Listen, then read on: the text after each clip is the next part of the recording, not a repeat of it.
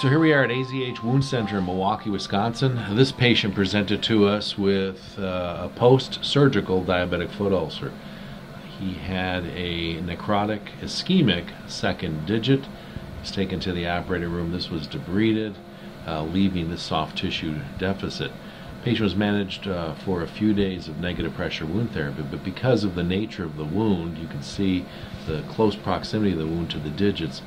Securing a seal was exceptionally difficult. So he's been managed with some standard wound care.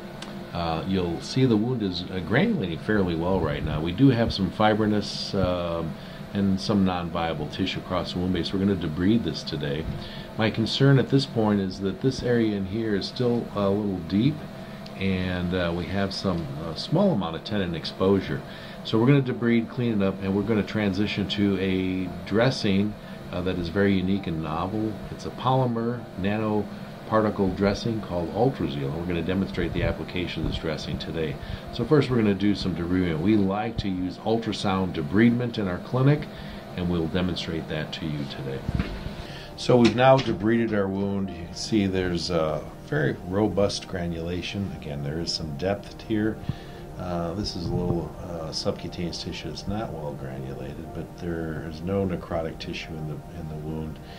We're now going to apply the Altrazeal polymer dressing, and this is again a nanoparticle dressing. Provides particles that cover the wound. Once the material contacts the wound, it turns into a polymer, which is very adherent to the base of the wound. It allows moisture to transfer through the dressing because of its high moisture vapor transfer rate. Remains very well adherent to the wound, maintain a good moisture barrier at the interface, and it can be worn for days at a time. In fact, we've had patients on a single dressing application for weeks at a time.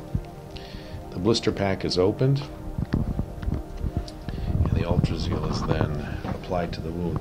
What I like to do is sprinkle the Altrazeal on the wound, and this is the technique that you use. You'll see when the Altrazeal does contact the wound, it interfaces with the moisture that's on the surface of the wound and turns into the polymer that we're looking to create. When you're applying Altrazeal, it's important to realize that more is not better. We want just a thin layer of Altrazeal across the wound base.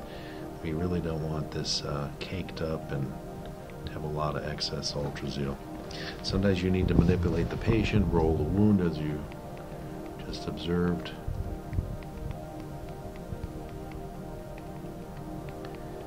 Altrazeal, once it polymerizes, forms a very good barrier to the external world. So this is impermeable to bacteria from the external world, provides a very nice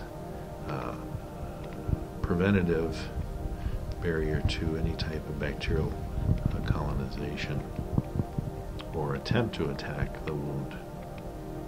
What I'm going to do is I'm going to take some of that excess powder and I'm going to move it into areas of the wound where I didn't quite get full contact.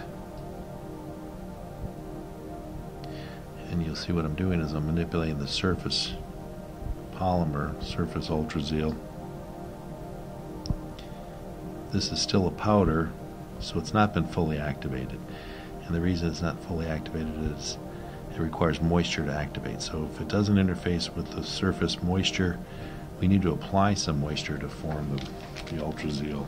We do this by taking a gauze and dripping some moisture into the wound. See what happens is when I take a drop of moisture and apply it to the Altrazeal, it quickly polymerizes. We don't want to go too aggressively or too fast because we can actually cause a splash formation, and that Altrazeal would then be disrupted.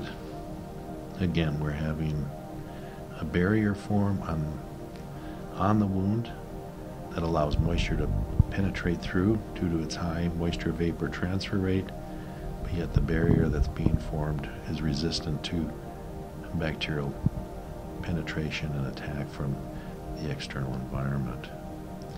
I've almost completed the polymerization process here. I'm fairly happy with that. And once again, we have near complete covering. Sometimes I will add a little extra Altrazeal. You'll see that I've added moisture now.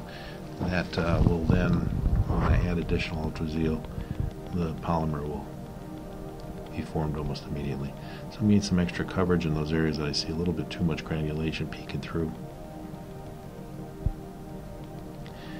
And once again, more is not better here. We just want to cover it across the wound base. Fairly simple application process. So as you'll see, we've got nice coverage of the entire wound base. Sometimes wounds can be just left open to air. Again, this does form a barrier, and many times we don't need a secondary dressing. However, in areas that sustain high trauma or friction, such as external surfaces of the foot, like you see here, because we're going to be putting compression and socks and footwear on over a joint, somewhere where there's high exudate, this patient does have some edema, so it may exudate. We may want a secondary dressing just to absorb some of that exudate or protect the Altrazeal from external friction and forces. In that case, just a simple gauze dressing can be applied. You can also add foams or other dressings depending on the characteristics and nature of the wound and what you're trying to accomplish. But again, this is not providing a primary dressing. We've already applied the primary dressing. What we would be doing is enhancing the primary dressing by applying a secondary dressing to protect, maybe to absorb, and to cover the wound. So I hope you've enjoyed this introduction to a new technology, the polymer dressing called Altrazeal. I think you might find the results interesting and a technology you may want to incorporate into your clinical practice.